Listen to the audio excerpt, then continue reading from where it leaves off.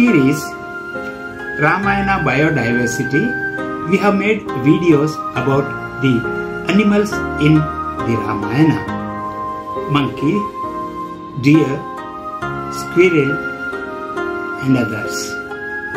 In this video, we bring you details about one more animal in the Ramayana: Ashwa, the horse. Rama coronation at Ayodhya. Rama kills demon King Ravana in the war and rescues his Sita. Victorious Rama returns to Ayodhya in Pushpak Viman. In a grand ceremony, Rama was crowned as Ayodhya king. Sri Ram was always unhappy about the war because thousands of humans and other living beings were killed. Rishi Agastya advised Sri Ram to perform Ashwamedha Yagna as a redemption.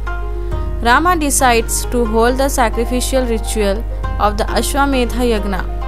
The Yagashwa marches ahead.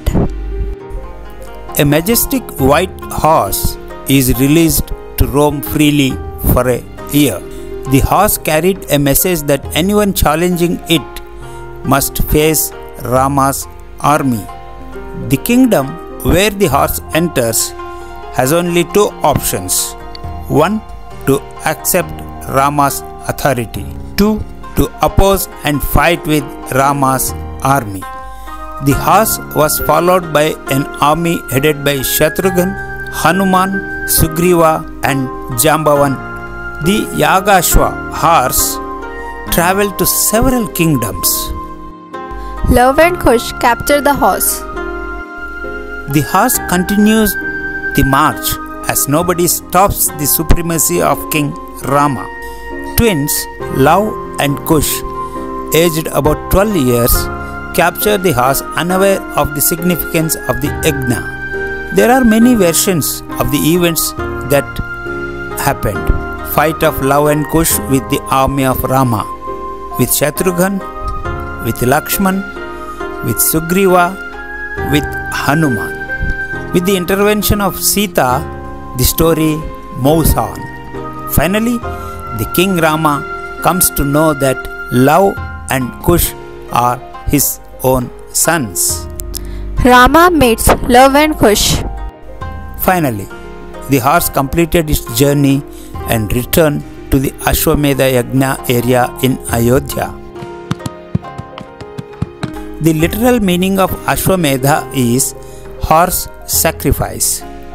On the triumphant return of the horse, a great public ceremony was held, accompanied by much feasting and celebrations. As the name Ashwamedha suggests, the traditional practice is to sacrifice the horse. However, the killing of the horse did not happen in all Ashwamedha Yagnas. As part of the ritual, Sri Ram prayed for the welfare of the world and touched the horse. From history, we can find some numismatic references regarding the Ashwamedha Yagna. In this way, the animal horse played an important role in the Ramayana towards the end.